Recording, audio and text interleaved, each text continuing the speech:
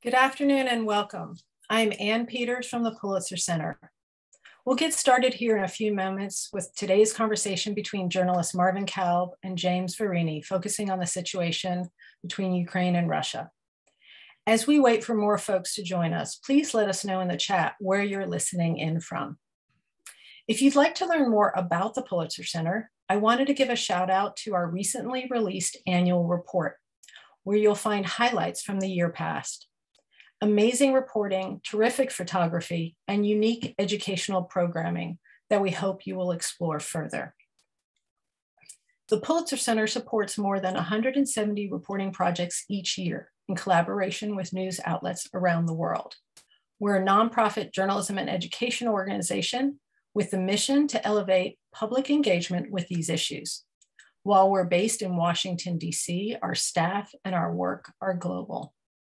As with today's event, we aim to create opportunities for learning and conversation through the reporting throughout the year. Our hope is that you will continue to join us, and please also consider becoming a Pulitzer Center champion to support our work. A few logistics for today. We'll start with a conversation between our guests, and then there will be opportunities for questions from the audience. You'll see a Q&A icon on your screen, and you can begin adding your questions there at any time. There is also a chat icon that for our audience, we'd appreciate it if you use for any specific technology issues.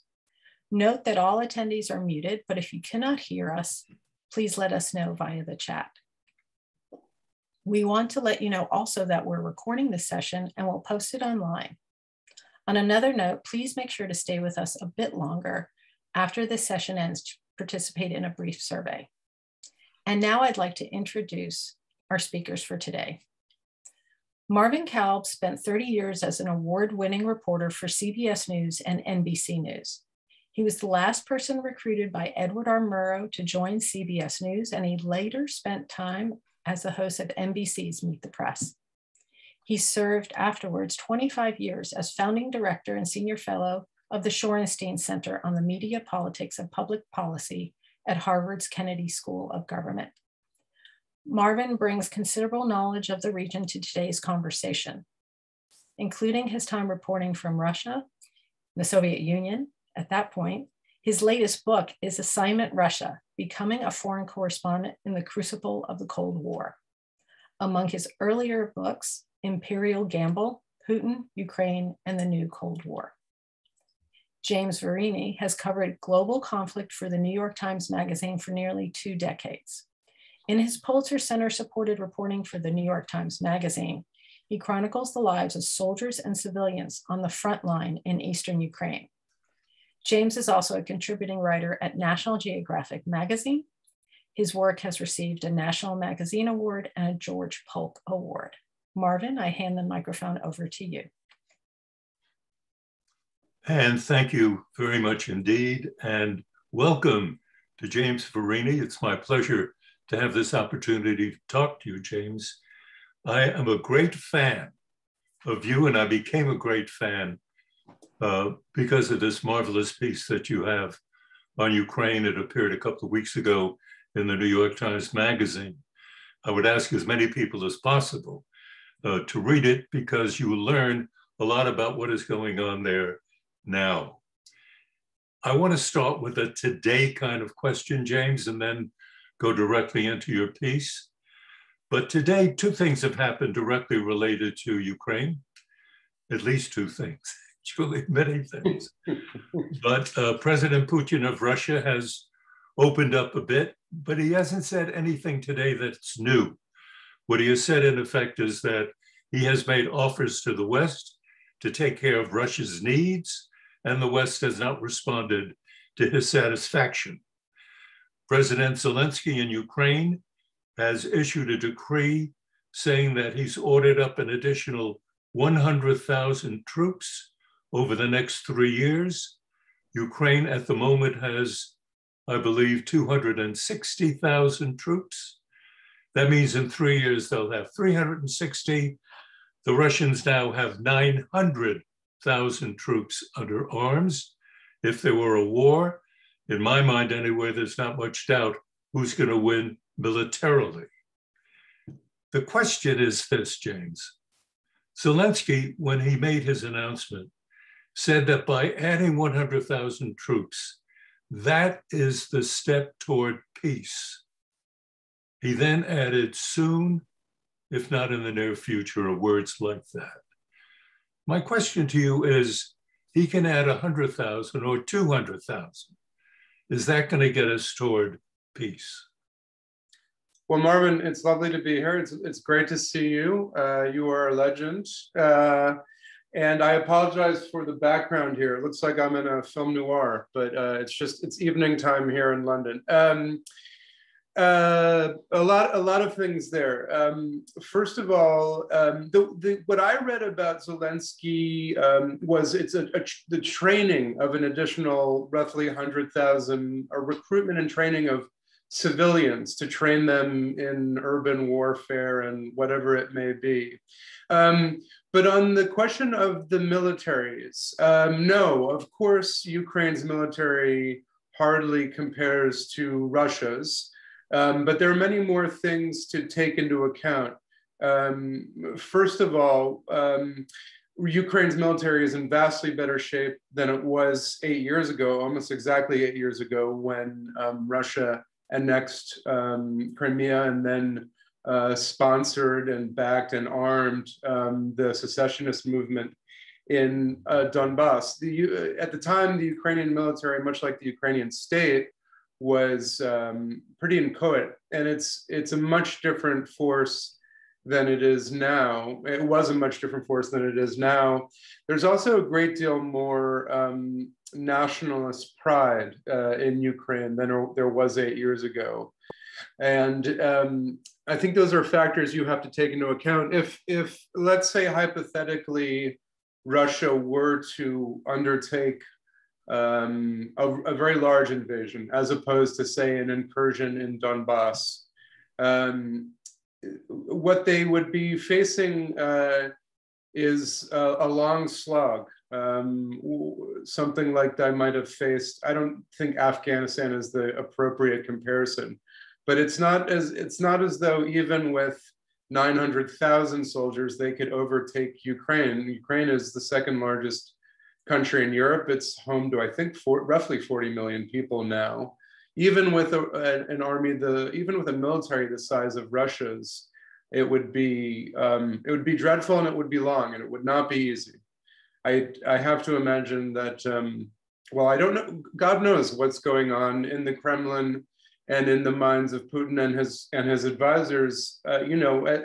One of the difficult things about speaking about this situation is that no one really knows that the Kremlin has more or less cut itself off from journalists, as you know, from Russian journalists as well as foreign journalists. And it's isolated itself from the foreign diplomatic corps. So it's not as though Putin, quietly speaks to Andrew Kramer. No one really knows what the thinking is. The Ukrainian government is much more transparent, and many of its higher ups do speak to reporters. Zelensky strikes me and I think a lot of Ukrainians I know as at this point being rather out of his depth. And it's difficult to know how seriously to take anything that he says. But I don't think he is being disingenuous when he says that Ukrainians are preparing for and prepared for an invasion. I think that is certainly true morally, attitudinally. I would say probably much more than, say, the Russian people are prepared for another war. Probably so, James. The point that I was trying to get at earlier is there are many ways of addressing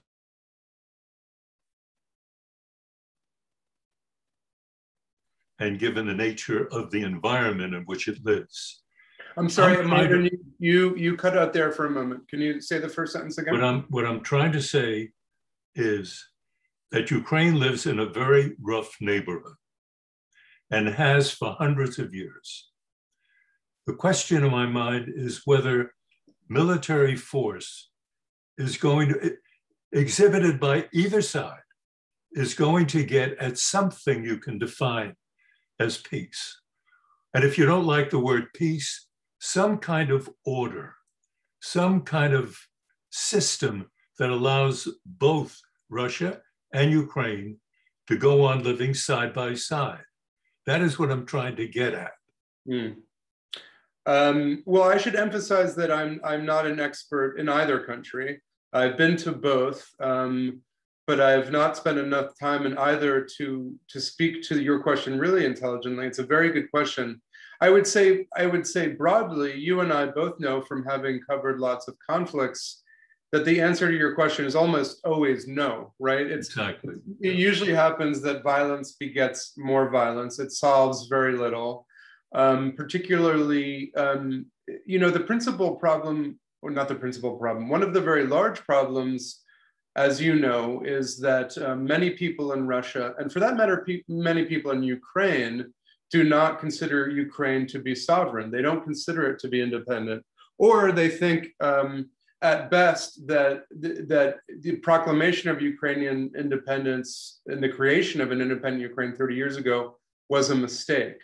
So in the minds of many Russians and many Ukrainians, military action by Russia would merely be a way of rejoining what was supposed to be one country, one people to begin with. It would be, to use a very crude analogy, it would be the way in which many people who were on the side of the Union in 1861 felt about the war against the Secession.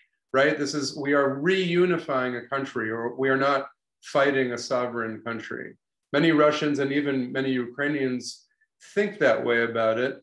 At the same time, many more Ukrainians than was the case 8 years ago when Russia first invaded do think of themselves as sovereign and independent and of particular ethnic and linguistic and cultural origins. In the last 8 years,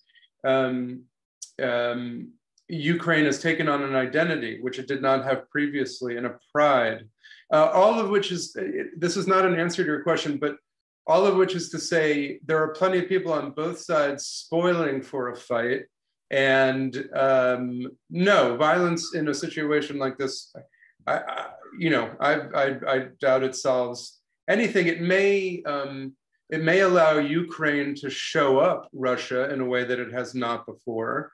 In the way, no, well, that's a bad analogy. It could be violent. If there is serious violence, it could be a way for Ukraine to prove itself. Is the best answer that comes to mind. No, but James, is interesting. In your article, you quote someone, I think Volodya, I'm not sure of his name, who says, if not us, who? Which has a biblical ring to it, and it appealed to me. Yeah. But if not us, who? And what he was saying at that time is, when the question came up about who would fight for this new thing called Ukraine, he was pointing at his generation of young people who were born in the territory called Ukraine. And if anything has happened, it seems to me, as a result of Putin's Russia pressure on Ukraine, is that Russia has been developing, against its judgment, a Ukrainian nationalism and a strong base of Ukrainian nationalism that historically it had never had before. It is now a nation created by international law, accepted by the Russians in one agreement after another, and now, in a way, imposed on Ukraine, so that young Ukrainians can say, if not us, who is going to start this country called Ukraine? Yeah. And I imagine you met, James, a number of people like that in your trip. I did. It was quite fascinating. As you point out, it was very much a generational difference. Although in many older Ukrainians, there was an irony, because they were trying to hold both these ideas in their mind at the same time: Soviet Union and their nostalgia for the Soviet Union, but also their pride in an independent Ukraine. It's very difficult to hold those things in your mind at the same time. So the fellow you pointed out, if not me, who? He said to his father, and his father had been in the Soviet forces in East Germany, yes, as I recall. And his father, had a very dispiriting experience serving in East Germany. And I don't know that his father might have had any nostalgia for the Soviet Union like so many older Ukrainians do. I tend to doubt it. But what his father did know, and what we were just discussing, was that he had seen Afghanistan, he had seen the invasion of Prague. He knew that the violence and war making does not lead to the outcome which the invaders claim to want. And nor does it lead to the outcome which the invaded want, of course. So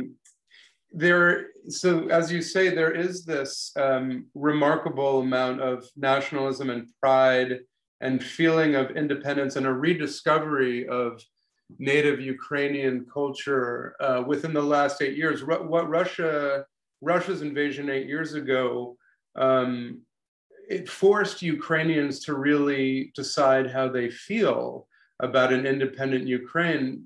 Previous to 8 years ago, people could kind of be Russophiles and Ukrainians at the same time. They could both have nostalgia for the Soviet Union and claim to be proud of an independent Ukraine.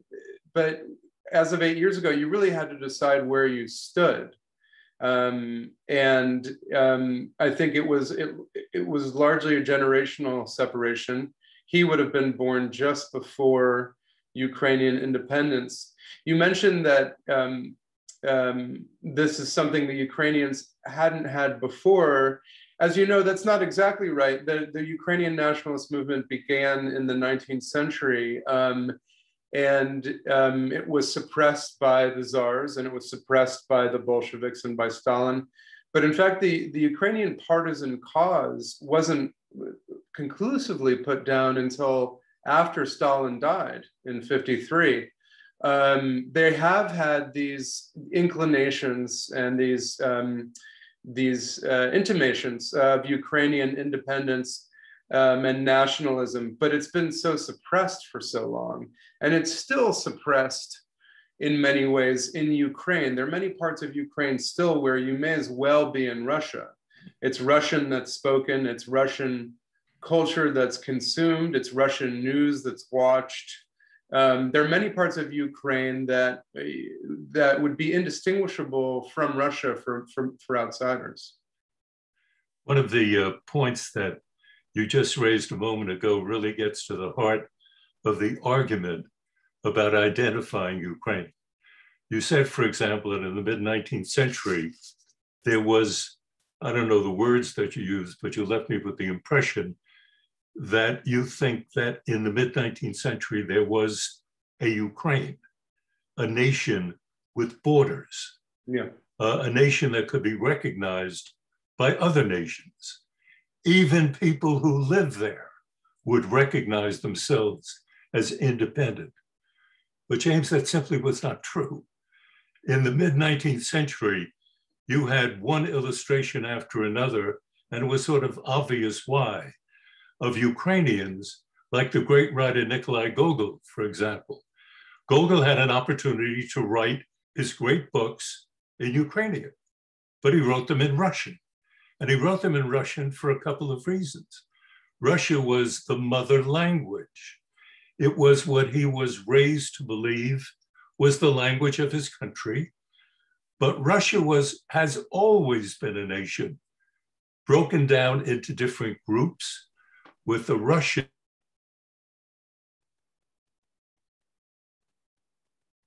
I mean, in addition to Ukraine, you had Belarusia, you had Georgia, you had Armenia, you had even the Kazakhstan's group out in Central Asia. each one of them, ironically, was encouraged by Lenin first, and then Stalin, to think of themselves as independent, but within the larger framework of a communist or czarist structure. Part of the difficulty we have today as outsiders looking in at that problem is it is so intensely complicated. It is wrapped up in history that is so difficult to analyze. For example, if you spend any time in Kiev, you come upon Prince Vladimir, who in 988 decided that he would become Christianized and everybody under his rule would be Christianized. The Russians claim that's the beginning of their state. Yeah. Modern Ukrainian nationalists claim that's the beginning of their state. Yeah. So have an argument about that. You go to war over it. And the answer is, for the Russians, apparently, yes. They're prepared to use military force. Whether they will this time, as you said before, yeah. Who knows? Do you actually think that the Ukrainians, as you write in your piece, many of them are prepared to fight for their country, die for their country? And I'm wondering if I'm asking you to generalize now, and I'm sorry, but if you take the people you knew on your trip, try to nationalize that experience, are the Ukrainians today prepared to fight for their borders as they see them? Yes, just briefly, to be clear, before I wasn't saying there was a Ukrainian nation in the 19th century. I was saying there was a nationalist movement. There were people lobbying for, there were people pushing for a Ukrainian nation, pushing for the use of Ukrainian language, Ukrainian native cultural custom, which was suppressed not just by the czars, but by Stalin as well. James, in the 19th century, throughout Europe, all of Europe, yes, Eastern and West, there was a rise of nationalism. People were having good feelings about themselves. They wrote books in their own language. All of that was happening. Yep. But it didn't mean that nations grew out of those feelings.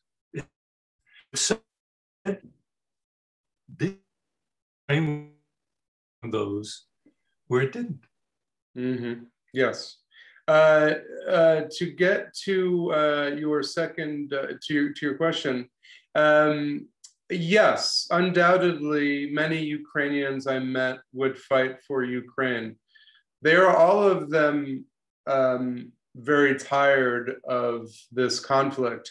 The front line in Eastern Ukraine has been stalemated since 2015, more or less. What you encounter among soldiers on the front line, and certainly civilians, is frustration and consternation and boredom, which is usually the case in conflicts, short and long conflicts. But certainly the soldiers are willing to and eager to fight.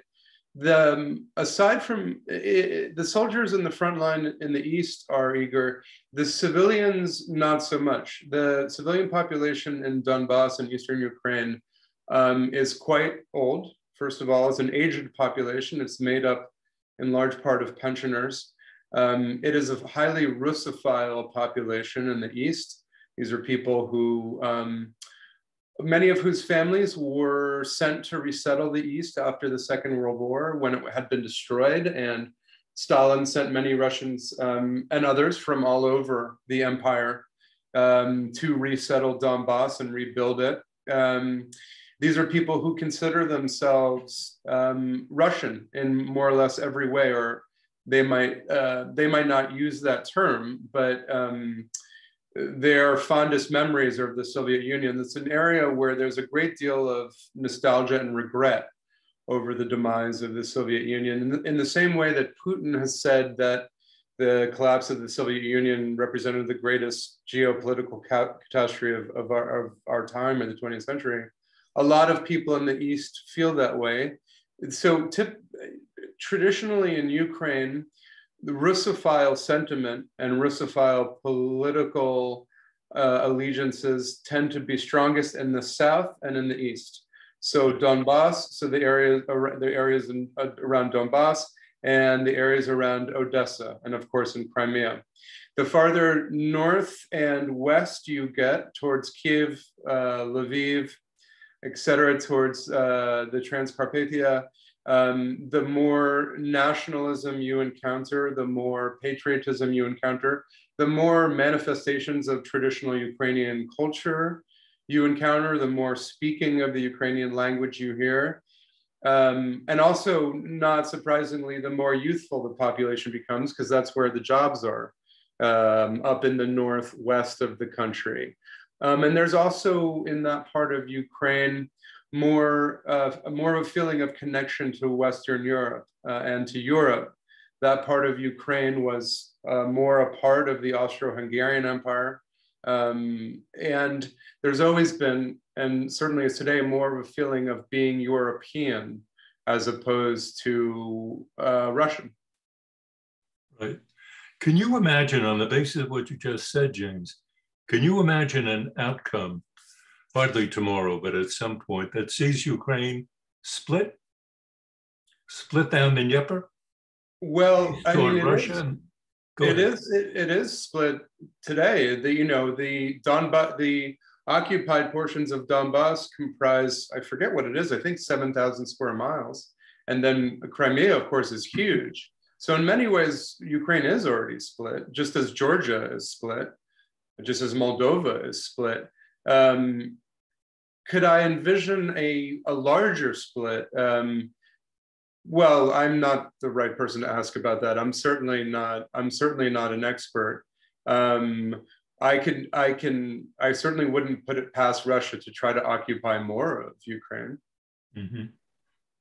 I think what I was getting at is that on the basis of your reporting, when you would go into a place like Kharkov, for example, which I don't know how many miles it is from the Belarus or the Russian itself border. Kharkov or Kharkiv? Kharkiv. Kharkiv, yeah. Yes. Kharkov's in Russia, yeah. Yes. How far away is that from the border? Kharkov or Kharkiv? Kharkiv. Kharkiv is about a 5-hour drive from the eastern border. Ah, okay. It's roughly an equidistant drive from Kiev to the east. Kharkiv is central eastern Ukraine. Right. And when you were driving from Kiev eastward into Donbas, you have some wonderful parts of the article where you were describing what it is that you saw along the way. And you talk about having driven through the breadbasket, not only of Ukraine, but Ukraine's breadbasket was very much that for Russia, for parts of Western Europe, for Poland. Yeah. In other words, the role that Ukraine has played has been large with respect to the East, not as much to the West, although even to the West. It was at one point, as you were saying, the Austro-Hungarian Empire, but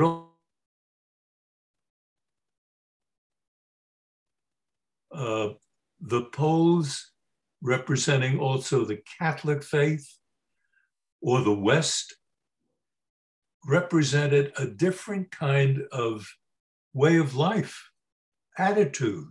Mm. So the country itself institutionally today, by faith, by culture, by what they read, where they feel more comfortable, is already geographically, culturally split. The miracle now for a Ukrainian nationalist is to represent both sides. And what I'm trying to figure out, as I'm sure many other people are, what becomes a realistic compromise? Can either side even think of compromise as they imagine a future solution to this problem?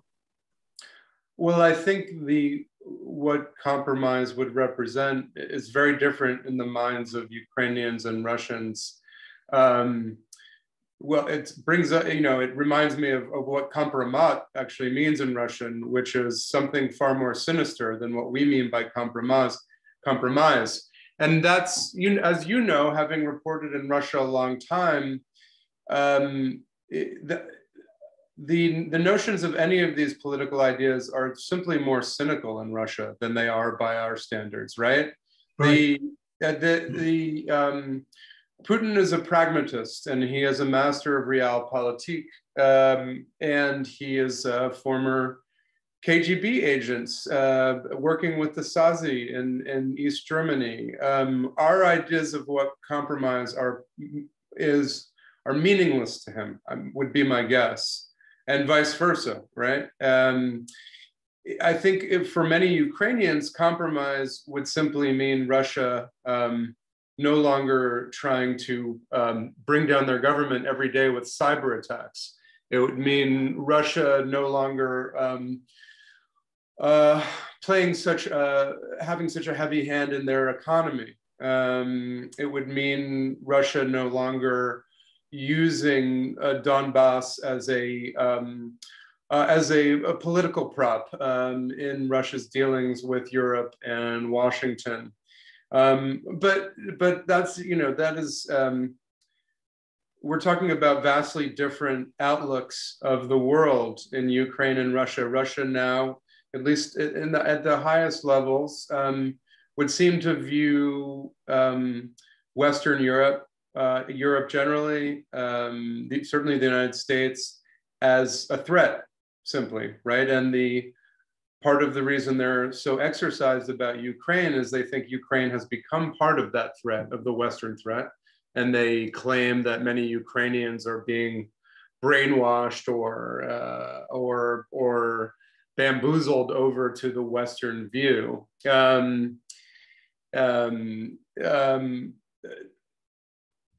Russia is clearly, Putin, though he is a pragmatist, in my view, he is also increasingly subject to emotional historical reasoning in Russia. So, the seizure or the propping up of Donbas, the propping up of South Ossetia, of Abkhazia, of Transnistria, these don't really have a pragmatic purpose for Russia. They don't have much to gain in any of these places. Crimea, they do have a great deal to gain. It's home to the Black Sea Fleet. It's extremely valuable real estate. Donbas is not. Donbas has no strategic value, has no economic value, nor does Transnistria, nor does South Ossetia or Abkhazia. What they do have is historical emotional value. Absolutely. And though we think that Putin doesn't think along those lines, historically, emotionally, he thinks entirely pragmatically, macroeconomically. Clearly, we're wrong about that. Clearly, at some point within the last 20 years, he has been, to some extent, overtaken by the historical, philosophical, emotional arguments of Russians who would identify themselves as ultranationalists, or who connect themselves with the idea of New Russia, Novorussia, which is a czarist concept that's now been reinterpreted to describe this new Russian imperium. A Russian imperium that doesn't have all that much to offer Russia economically or strategically. It's very interesting. A couple of the questions that have now come in, James, I'd like to go to. And one of them is, why should Russia react differently to a NATO buildup on East European borders? Was it any different from the US reaction to Soviet missiles being put into Cuba in 1962? Could this not be Russia's Monroe Doctrine? It has to do here with, obviously, a definition of sphere of influence And I think the questioner is asking historically accurately that the United States had a vision of its neighborhood as being under its control, and it didn't want anybody else to move military force into it, any more than Putin now wants NATO to move into, let us say, the Baltic, which are already there, and Poland. There are these definitions that we're both sort of trying to understand at this time, because at the heart of the definitions are the differences between the two sides and the difficulty of trying to come up with an answer. If Putin today says, the West is not responding to my questions, he really wants the West to say that Ukraine is part of a Russian sphere of influence. He's not saying get out. He's saying he wants to be comfortable that Ukraine will never move against Russia, that it will always be friendly, quote unquote. What do you think? Well, again, I have to emphasize that this is not really my area of expertise. This is not what I was writing about, and I'm not a Russia expert nor a Ukraine expert. But I know that that is what many people in Russia think, that they're doing, that the Kremlin's argument and position is no more self-serving than the United States would be, say, in 1962. You would know better, Marvin, but my understanding is that that argument is disingenuous insofar as the NATO disposition has not changed very much in Ukraine or Europe in a long time. What Putin points to as direct provocations from NATO, in fact, NATO's been putting weapons in Ukraine since the Russian invasion 8 years ago. Aside from that, I could be wrong, but there's no major change in the NATO disposition in its weapons pointed at Russia.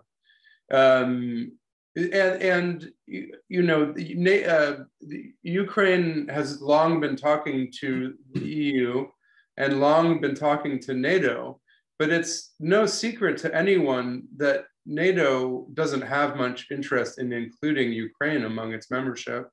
And the EU has said very plainly that in order for it to consider Ukraine joining any of its any of the bodies that tie Europe together monetarily, diplomatically, that Ukraine has to make vast improvements in corruption, in rule of law, etc. So the anxieties that Russia is expressing now about Ukraine's inclusion in NATO or EU, these same anxieties were around 20 years ago when Putin first came into office. And none of them have come any closer to reality. And part of the problem, again, from my point of view anyway, is definition. And how does one understand, you raised this earlier, James, how does one understand what's going on in Putin's mind? One possible way is to look at history and to ask yourself a question: what would another Russian leader do? What would Khrushchev in his time do faced with a similar situation? What would the Tsar do? What would Nicholas do? What would Peter the Great do? And I think that if you are a student of Russian history, you'll find a sense of continuity as to what the Moscow leader, whether he's called a Tsar, Commissar, Putin, the Moscow leader has a certain vision of what is comfortably his. It doesn't mean that it is his, it's what's in his head. And that sense of Russian nationalism is extremely powerful. It's been there for hundreds and hundreds of years. And with the Ukrainian sense of nationalism, that is a relatively new phenomenon. It doesn't mean at all that it shouldn't succeed. In fact, personally, I hope it does succeed. But it doesn't mean historically that it will, that it has the years, the roots to support that kind of point of view. For example, Finland also is attached border to border to Russia. Russia attacked Finland at the beginning of World War II. And I remember in the 1950s and 60s, there was a Finnish leader named Kekkonen who used to pay sort of monthly visits to Moscow, to talk to Khrushchev, to pat him on the head, to say what a wonderful guy he is. And Khrushchev would take him to the Bolshoi Theater, and they would both applaud great dancers. And then Kekkonen would go back and do exactly what he wanted in Finland, and the Russians would let him do it. Who right now, do you have any sense from your reporting? I'm not asking you to be a historian. From your reporting, is there any feeling within the Ukrainian political establishment that we have to get along with these people somehow? Are we not smart enough to figure something out that pats Putin on the brain and allows him to relax for a minute while we in Kiev go ahead and build a democracy? Well, I didn't do any reporting among Ukrainian political higher-ups. My reporting was entirely focused on civilians and soldiers living along the front line. I did speak with people in the intelligence community in Kiev and some former officials, but Ukraine is so profoundly tied to Russia in every way, linguistically, culturally, economically. And there seems to be, there's this, a misconception, a kind of binary view of Ukrainian leadership that either it's pro-Russia or pro-Ukraine, that it's either Russophile or Ukrainophile. But first of all, that's not true. And secondly, it would be impossible to do that. They're just, the two places are just too tied to one another. They're also, Ukraine is simply too dependent on Russia economically as trading partners, but also Ukraine as a conduit for the Russian oil and gas that goes to Europe. Germany, the large majority of Germany's hydrocarbons come from Russia via Ukraine. And that's the case with much of Europe. They are so tied to one another that it's much more complicated than a Ukrainian leader having to placate Putin or another Russian leader. One problem is that Ukraine really has nothing that anyone needs aside from being a conduit for Russian hydrocarbons. Ukraine, one reason that the EU and NATO don't have to take Ukraine more seriously is that the poor country has nothing to offer Brussels or London or Washington. And if this pipeline that is proposed, that's being built, which will go directly from Russia to Europe, bypassing Ukraine, if that is completed and other similar projects are undertaken, then Ukraine won't even have itself to offer as a conduit for energy. And then it's going to be even worse off. So Ukraine is in an absolutely unenviable position in its relations with Russia. And now it's trying to, a lot of Ukrainians are coming into their own as Ukrainians, realizing that at the very least they are not Russian. But what that could possibly mean on the economic or the diplomatic level, I don't think anyone can say. That Ukraine is simply still too dependent on Russia for it to play anything more than a, I don't know what the right word is. It's not a satrapy of Russia any longer in the way that Chechnya is, say. But what is it exactly? It's still so dependent on Russia.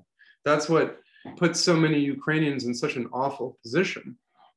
It's also inundated by Russian media, by Russian propaganda.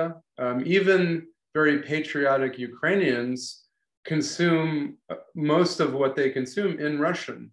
They read Russian books, they watch Russian news, they watch Russian movies.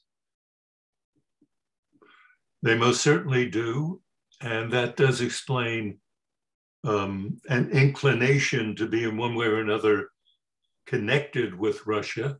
But that in and of itself fights the new nationalism, which unquestionably exists within the borders of what is now Ukraine. Yeah. And if people still want to eat, and I think they do, Ukraine is still one heck of a breadbasket. It has been for hundreds of years. And so that is an asset which a smart leader could utilize. And I'm searching for some hope, really. I'm turning to you as someone who has spent some time there recently. Some hope that there is in the Ukrainian personality, the political body of the country, some broad intelligence that says, let's look back, let's realize our dependency or lack of those ingredients that give us a strong hold on nationalism and independence, and be realistic. That is my hope. Well, I think you're asking that of the wrong party. The onus is not on the Ukrainians to ask that question of themselves. It's on the Russians. It's not Ukraine that's menacing Russia. It's not Ukraine that invaded Russia 8 years ago.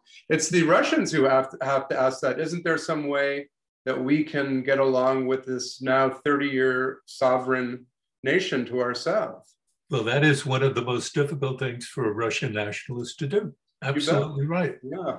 And I don't think you even have to be particularly nationalist as a Russian to either not care or not see the point of an independent Ukraine.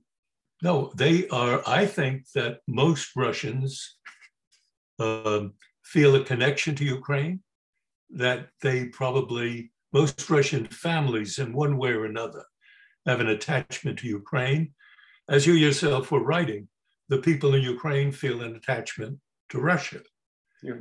The point that I'm getting at is not, James, whether the Russians should feel a certain way toward Ukraine. I want to turn it around.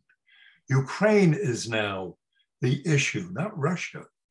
Ukraine is the issue. What is going to happen to this country?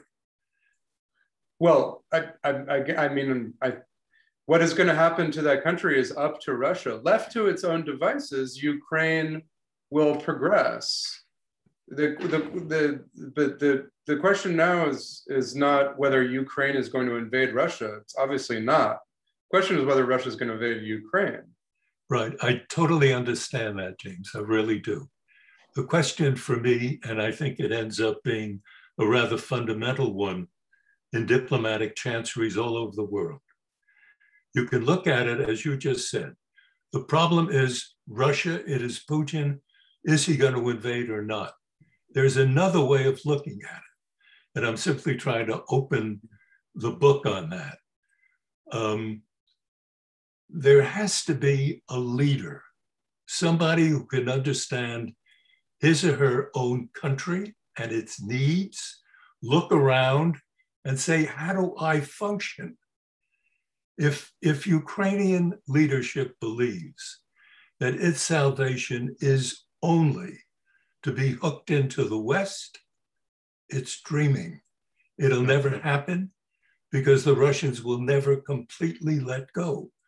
And I'm simply trying to get from you as a journalist who's just been there to help us try to crack through that nut. Well, I don't get the sense that is Zelensky's attitude, that Ukraine needs to align itself entirely with the West. That may have been, let's say, Yushchenko's attitude, or at least increase aligning with the West. That may have been Yulia Tymoshenko's attitude, but I don't get the sense it's Zelensky's. Zelensky owes a lot of his success to Russia.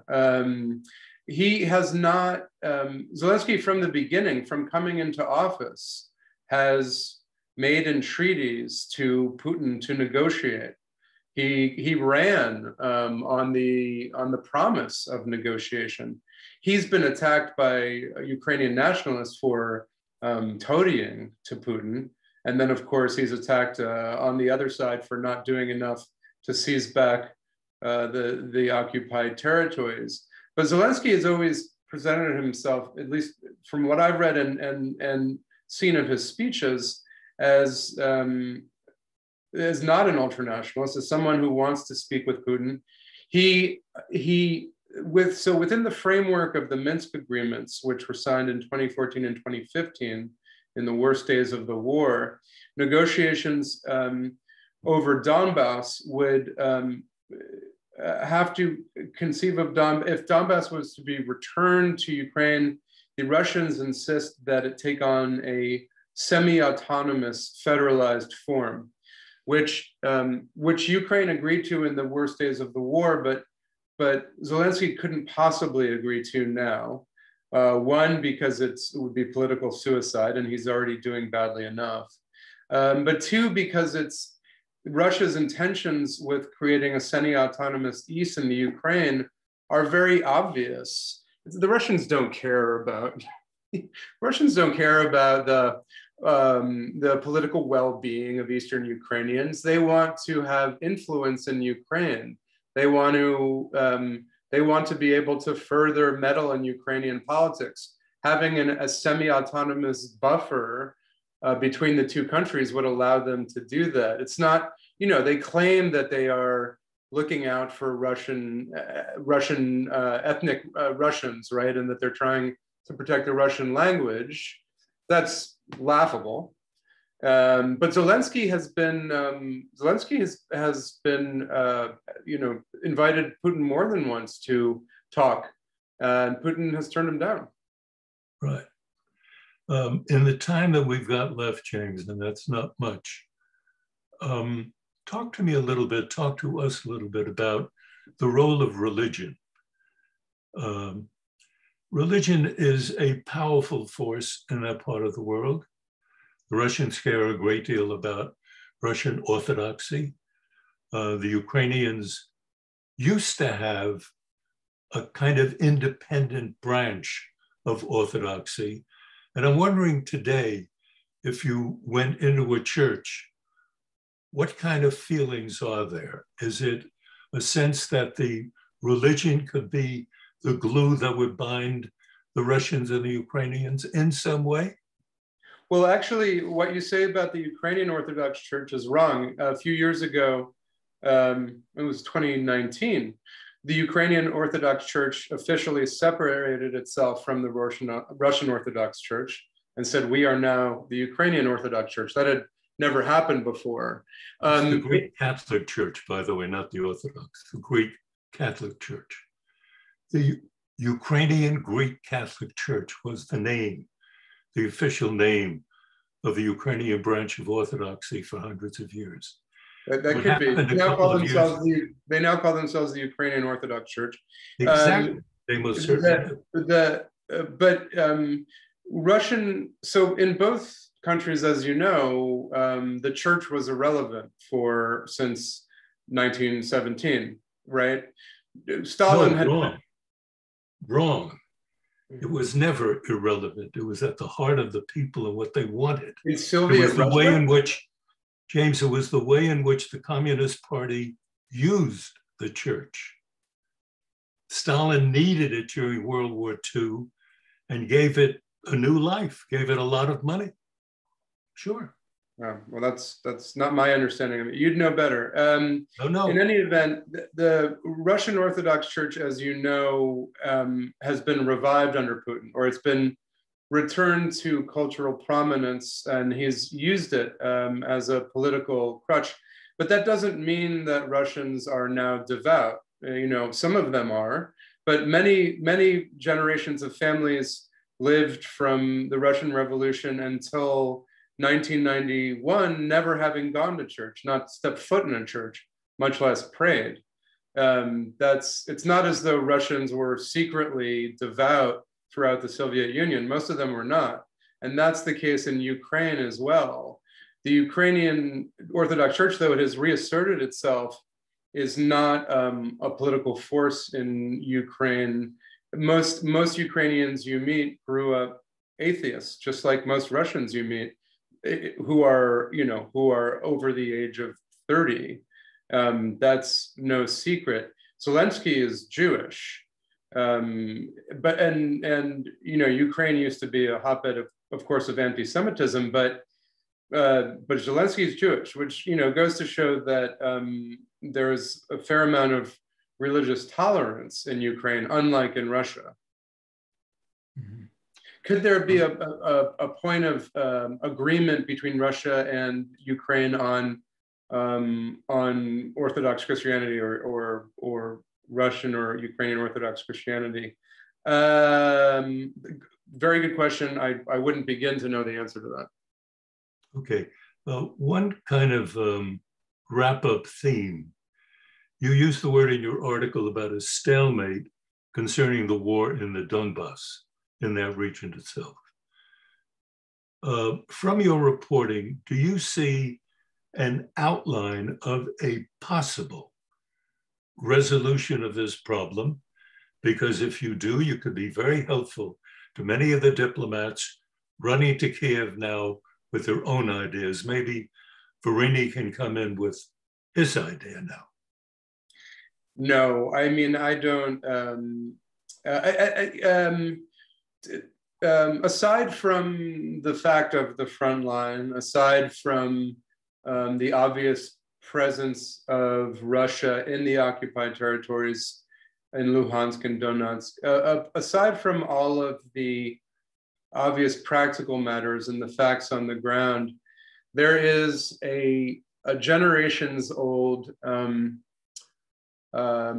cultural and emotional issue that can't possibly be addressed diplomatically. And that is the people in Eastern Ukraine, many of them, feel a great deal of longing for a great deal of nostalgia over the Soviet Union. They greatly regret its disintegration. And they have no use for an independent Ukraine. And many of their children and grandchildren feel exactly the reverse. They have no nostalgia for the Soviet Union. They never knew it. And they do know that their part of Ukraine is badly off, but that doesn't mean that they have any nostalgia for what preceded it. That is not something you can address diplomatically or militarily, or perhaps you can address it economically, but that's not going to happen either in Eastern Ukraine. These are problems of history and thought and psychology that really can only eventually have personal resolutions for people. People can either stop longing for the past, or they either will stop longing for the past or they won't. And eventually, the conflict in Eastern Ukraine, though, as you point out rightly, it's immensely complex and has a great deal to do with the legacy of the Soviet Union, the legacy of the Tsars, and many other things, the legacy of the Second World War. It's not complex in that it boils down to this. The conflict is between people who want to return to the past and people who don't. And that is largely generational, but it's also psychological. It's a powerful thought, James. Thank you so very much for being with us today and chatting with us today. I think that in your writing and in your comments, you have added a great deal to our knowledge, and on behalf of the Pulitzer Center, I certainly thank you very, very much. And I'm going to turn this all over to Ann Peters now, if she could pick it up. Thanks very much. And we're so thankful to you, Marvin, and to you, James, for sharing your time with us today. And to our audience, just want to let you know, remember that the recording of this conversation will be online at pulitzercenter.org in the coming days, so please feel free to share. Thanks also to my colleagues at Pulitzer Center, Holly Peipenberg in particular, our producer for this session. We appreciate all of you in our audience for joining us. And for those of you who are able, please consider becoming a Pulitzer Center champion to support our work.